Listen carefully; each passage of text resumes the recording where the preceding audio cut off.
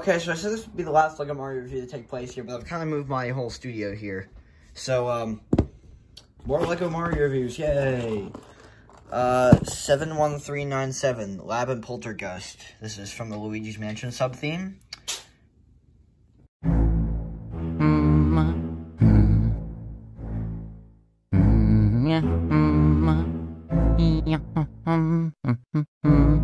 This set comes with 3 bags and a useless instruction manual.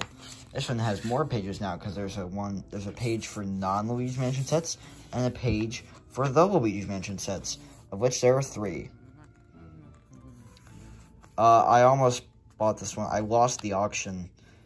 I might be able to do a review of it someday, but for now, it's not going to happen.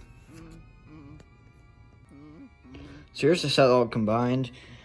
Now visually, this is one of the larger looking sets in the $20 range, along with Bonsai Bill and I'd say Whump's Fortress, compared to like Fuzzy Flippers, which is very small in size. But in value, let's find out. So, I've got Luigi here, and I've already removed his trousers, so we can try on the Poltergust.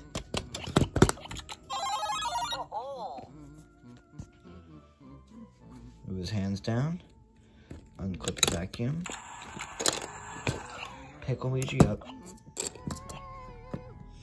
and he's going to grab hold of that little peg in the Poltergust. Get him to die. I should really buy a camera stand.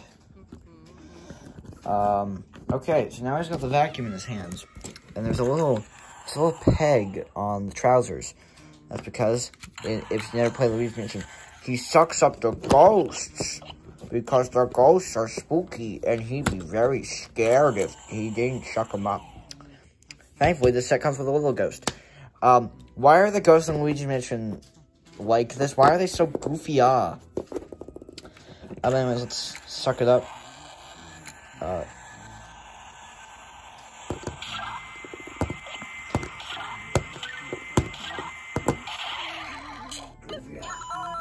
So you kind of just hold down this button while jumping on the enemy.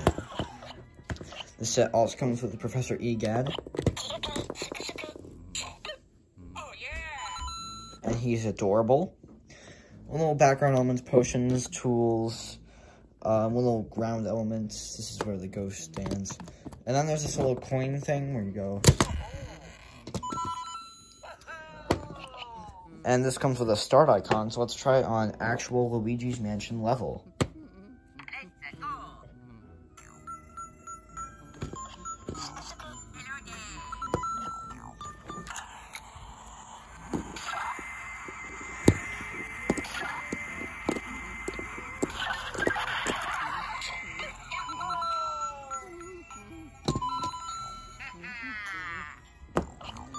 And now,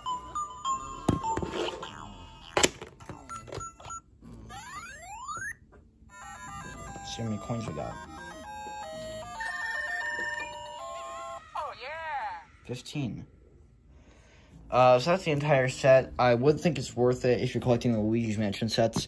If you're just in the Mario sets, skip this one. There's no really Mario element. But if you're a Luigi's Mansion fan, I picked this one up. It has the Poltergust. It's got Egad. It's perfect, but I feel it's too different from the other regular Mario sets. Like, they have to be separate. That's why they have separate instructions. If they were together, they'd just be one page. But no, they have, like, oh, these are the happy, cheerful, bright Mario sets. And then here are the darker, more gloomier Luigi's Mansion sets.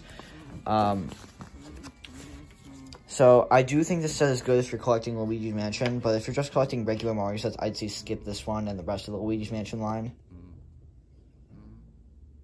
Or don't skip this one at all. It has Egad, means it's a win-win.